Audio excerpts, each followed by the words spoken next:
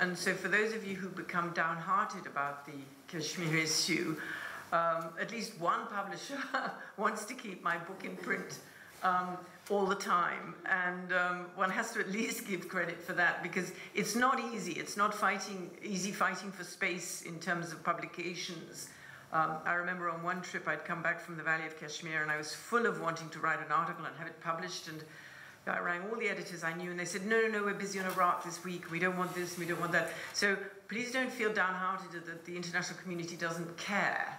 As I say, I care, and a lot of other people do care, but it's sometimes you're fighting for space. And I think our challenge is really to keep the focus on the Kashmir issue so that it doesn't drop really from the agenda of topics that need to be covered. And I think particularly in the what I call post-2019 era, that's very important, because the situation has changed dramatically. It was already dramatic, but it's changed even more dramatically since that time.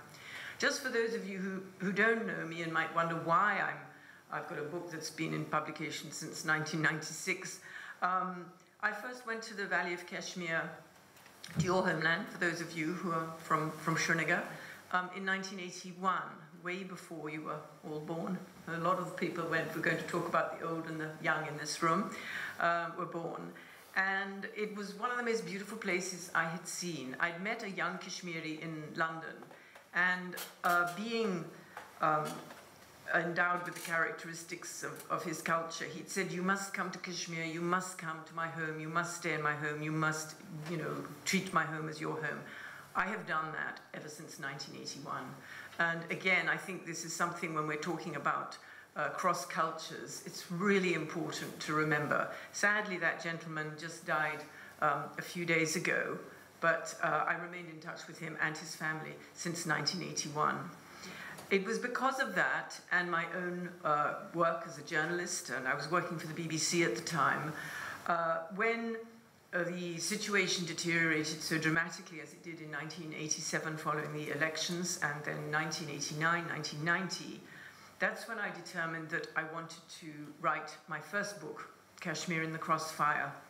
I chose the title Kashmir in the Crossfire because to me, Kashmir was in the crossfire. It was in the crossfire of conflicting rhetoric, conflicting opinions, and between India and Pakistan.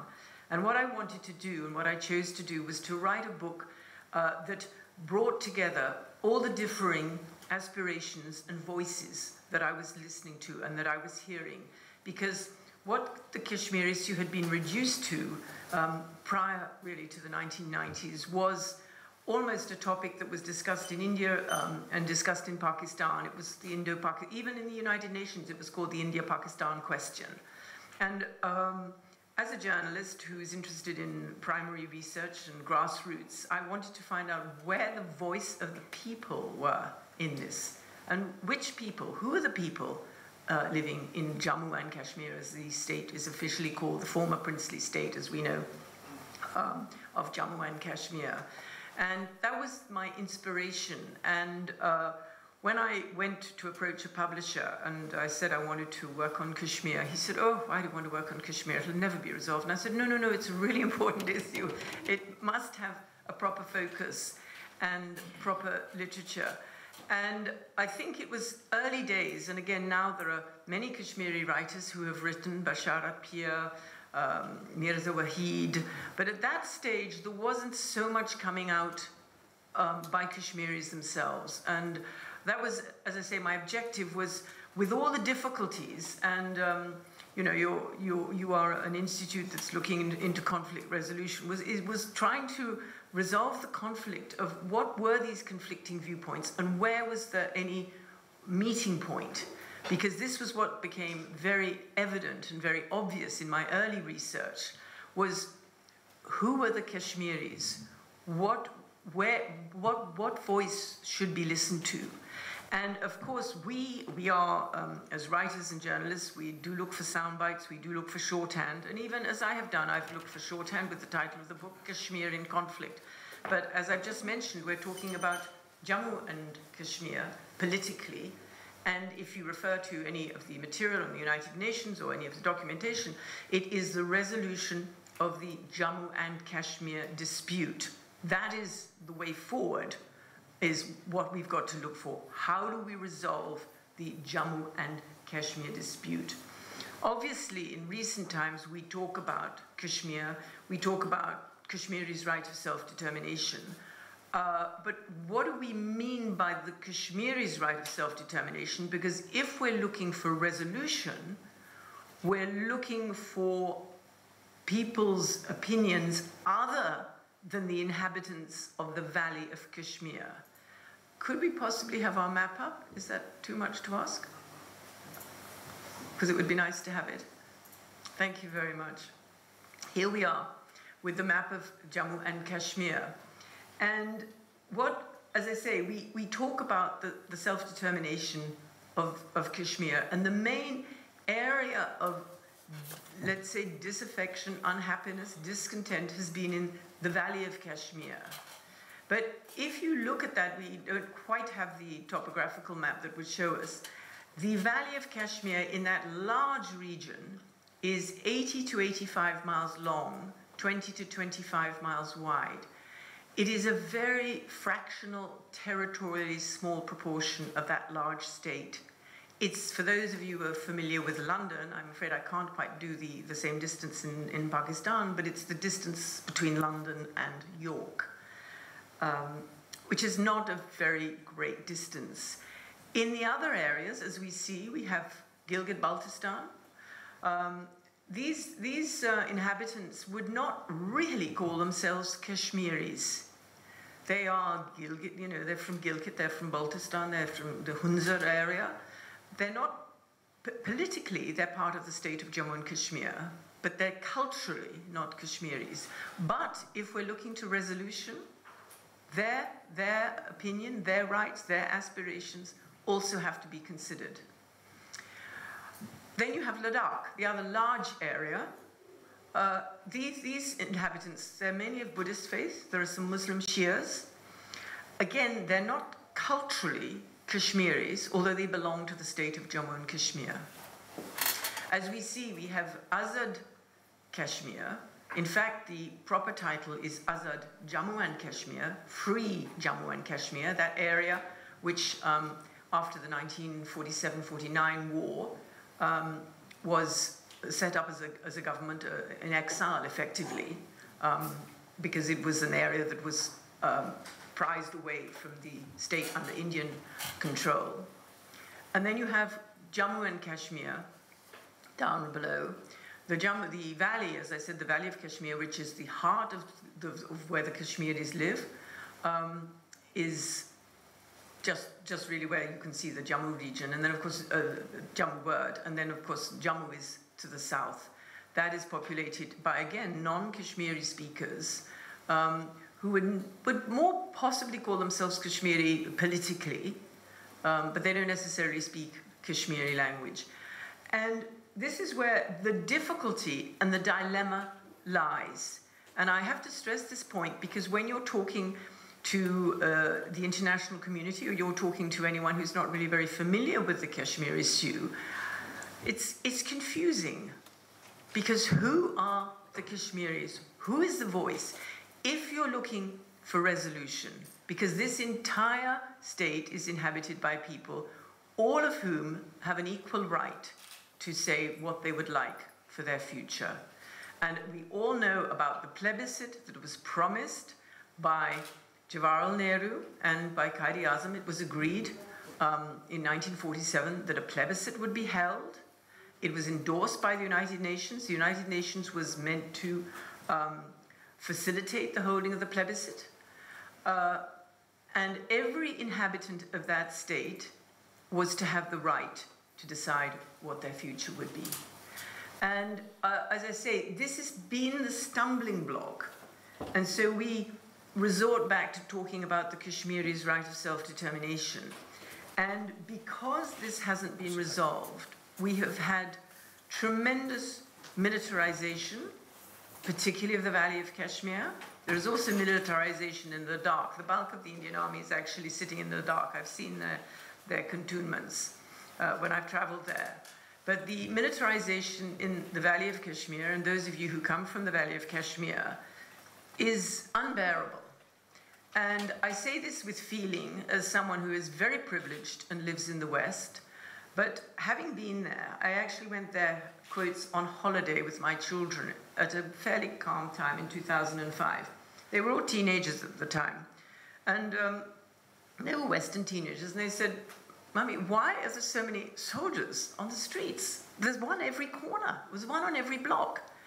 And you cannot underestimate living in a society, as those of you from the Valley of Kashmir know, where you have soldiers who look alien. They look a little bit like the American soldiers looked on Chicken Street in Kabul with their great big helmets and their great big jackboots and their Kalashnikov guns or whatever guns they use, with all the barbed wire, with all the sandbags.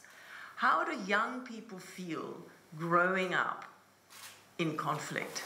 And we can talk about the statistics of those who have died, over 100,000, we understand. Those who have been left as half widows because they don't actually know and haven't had confirmation that their husbands have died or that their sons have died, the mothers who haven't really been able to mourn. We can talk about the orphan children.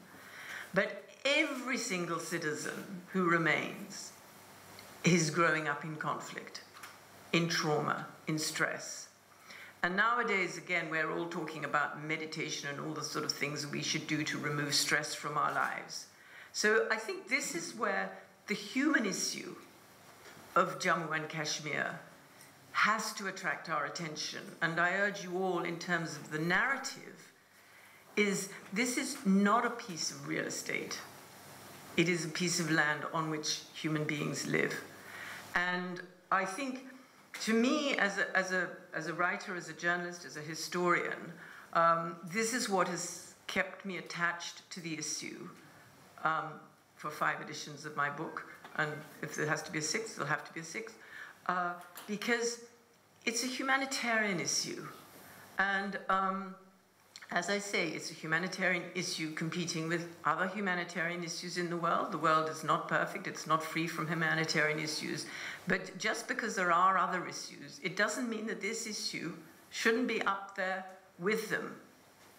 And I think particularly since August 2019, it's risen in terms of urgency.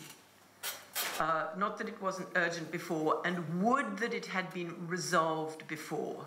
You can look at, those of you who are scholars of the subject and scholars of conflict resolution, you can look and examine at the various talks that were held about talks, have been talks going on indefinitely, and try and determine what went wrong. What is the stumbling block that India, Pakistan, with a representative selection of the inhabitants of the state, can't sit down at the negotiating table and work out what would benefit the future of all our peoples?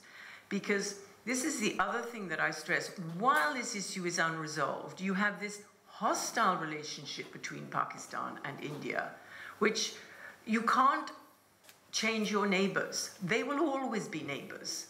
You cannot change geography.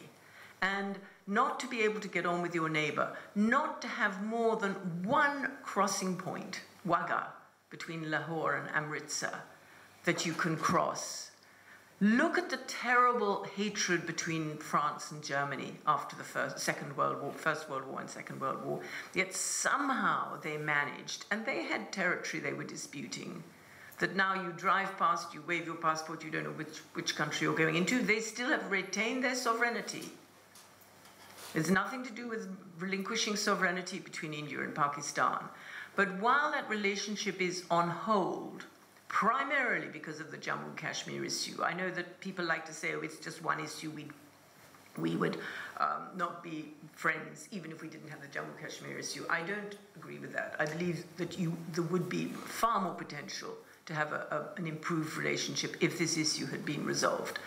And while it's not resolved, a whole another generation, you young men over there, have grown up. I don't believe you were born in 1990. 1999. There you are. You see? And the same. You have grown up in conflict. you should not have to be dealing with this issue. And this is what I've found. I found this in the UK when I've addressed seminars, that all the young people I'm addressing and I'm looking at, they were not born when I first went to the Valley of Kashmir, when I first started working on the issue. Why should they be having to pick up the pieces and deal with this issue? And so I think my message is what's very important is to create the narrative which is credible, authentic, and can be transmitted to others. I think it's very true to say that those young men who took up arms in the 1990s, and I interviewed a number of them because I went back into the Valley of Kashmir during the early 1990s to do a lot of interviews. They took up the gun, and this is what they said to me, because we wanted the international community to understand we had a just cause. They never thought they would win against the Indian army. You can't win against a professional army when you're as I say, inexperienced. There was not an army, but they wanted to highlight the just cause to the international community. And so if we're looking for the way forward, difficult as it is to my mind only going to be possible with some assistance from the international community. And the international community will only assist if it really understands the importance, the urgency, and the humanitarian aspect. Now, whether we talk about, again, it's a loose term, the international community, who in the international community? The United Nations, the EU, an individual country, the United States. Who could it be? To my mind, you need a facilitator who doesn't have any agenda, doesn't have any vested interest, but who would act in a way as a lawyer does when you're having a divorcing couple. It's very unusual, especially, in our societies, I know, to have a divorce where you don't have to call in a lawyer, because it's a very sensitive thing. You need somebody as a scapegoat, somebody to blame and say, well, I didn't want to do this, but because of the lawyers, I've done this. And this is where I revert to another point that I've made before in terms of this international mediation. As we know, the Indian government is persistently saying, we agreed in 1972 at Simla, it was to be a bilateral issue. And this has been, it's kind of like a barrier that's put up. And again, I've talked to a number of, my own members of parliament and influential individuals, and they say, no, we can't do anything because India and Pakistan agreed it would be a bilateral issue. I would beg you all to read the small print of the Simla agreement, easily available online. The Simla agreement, not in relation to Kashmir in particular, but just in general to all outstanding disputes, the wording is, we will attempt to resolve our outstanding issues bilaterally or by any other means mutually agreed upon. And this vital phrase has to be made in bold, because they have failed to resolve it bilaterally. Therefore, there's no reason why they shouldn't use or any other means possible, which could be an international facilitator.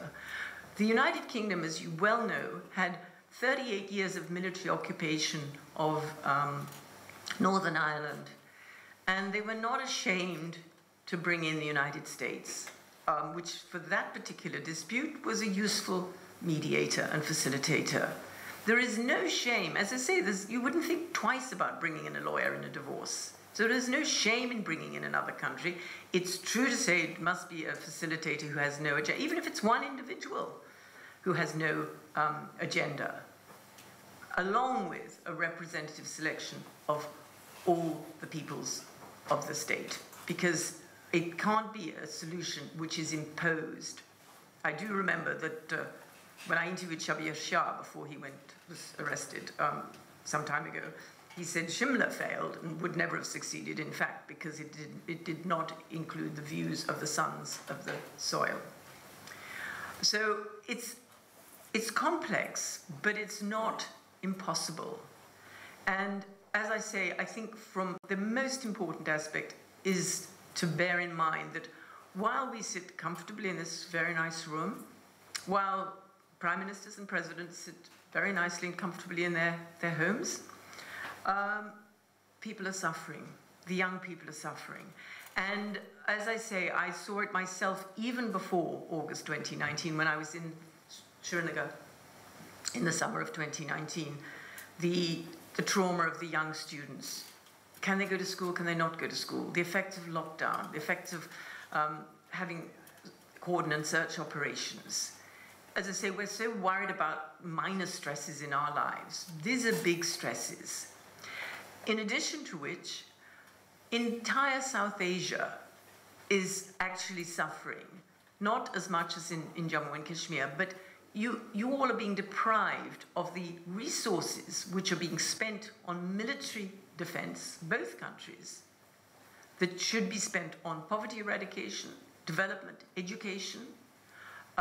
Both countries are sitting on demographic time bombs. When West Pakistan was census in 1951, there were 35 million people there. There are now 210 million people on the same land space. India, as we know, has grown exponentially, over 1 billion people. There is a water shortage. So it is critical that we don't wait any longer. As I say, humanitarian for the inhabitants of the state, but also for the entire region.